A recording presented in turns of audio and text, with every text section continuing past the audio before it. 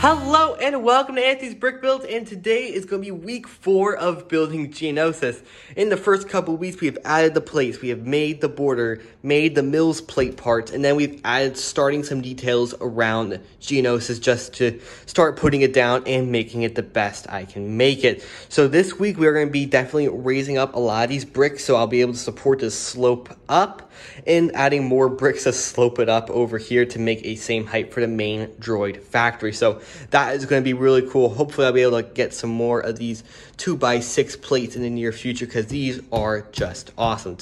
Until we can get there, I'm going to be trying to do as much as I can just to prepare for it and make it the best it can be. So before we go on further on into this video, please be sure to like, share, and subscribe. Turn notifications button on if you have not already. And let's jump right on in, and I'll be starting to work on this build. I'll checking with you guys when I've done that. Alright, so after many hours of building, it's taken me probably about 5 more hours to do all this, finding the parts and putting it together. This is the design I've come up with for the sloping of the Geonosian battlefield. It's going to be having some bricks at the bottom and then some bricks on top of it just to make it kind of slope up a little nicer. And for the middle right here, where I have these 2 studs, you just bring it apart. And you see there is a 1x kind of line all the way down. That is because I did run out of, I actually was off by a stud. I didn't really run out of it, but I have definitely ran out of these. I've stretched these to the breaking point. We'll go over the rest of them in just a second. But every 12 studs, it comes up. So boop, 12 studs, boop, 12 studs, boop, 12 studs, boop. And then all the way to the top here. So that is that. We have Anakin, some couple phase 2 troopers right here from that battle pack.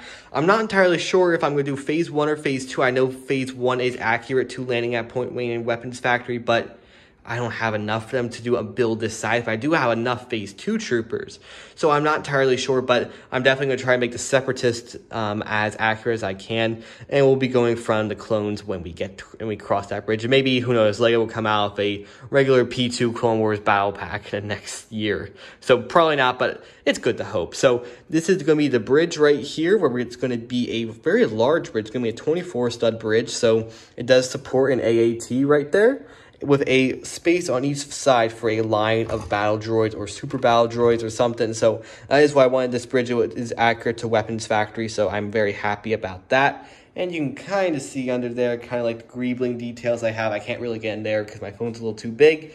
But we do have a little opening where Ahsoka and Barriss go in. It will be kind of more played off, and it's just a rudimentary design. So keep in mind, a lot of this is rudimentary. It's probably going to get changed in the next couple of weeks.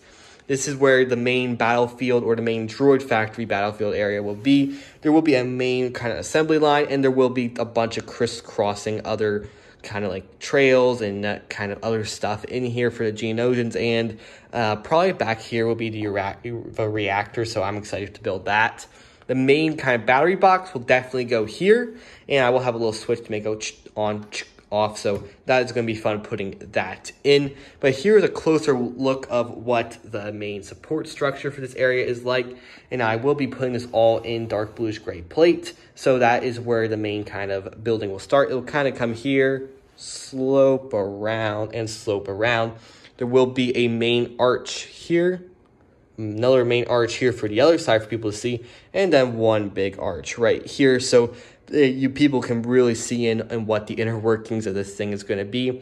I'm estimating it's going to be just around the Lego sign area, so it's going to be pretty tall, probably 2.5 feet from where it starts right here at the main base. So that's pretty much the end of week 4 of building Geonosis. Pretty crazy what we had and what we did go and build this week. I do hope you guys did enjoy this video.